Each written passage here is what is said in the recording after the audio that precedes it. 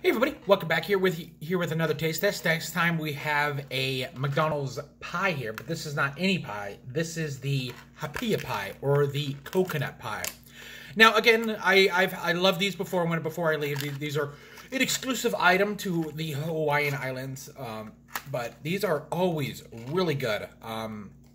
They have the taro pies, which are like, they're not bad too, but it's just you think of it as a potato. I've done a video on that.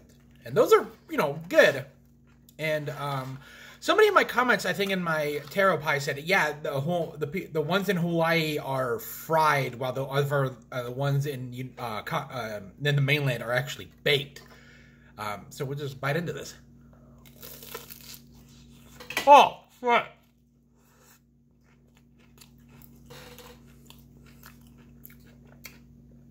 Well, that one is a. That one bursted out. But yeah, I'm a big fan of coconut.